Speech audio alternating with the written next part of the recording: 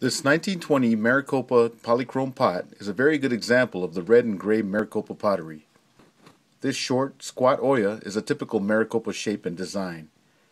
The triangular scrolling designs on the upper half of the pot are over a very highly polished red finish. The bottom half of the pot is slipped a grayish white and is also stone polished. The bottom is flat, with no signature as would be expected of a piece earlier than the 1950s. The paint is well worn and the pot has some tiny nicks to the surface on the upper half but is otherwise in very nice condition. The pot is 5¼ inches tall by 7 inches in diameter. The mouth of the pot is 3¼ inches wide.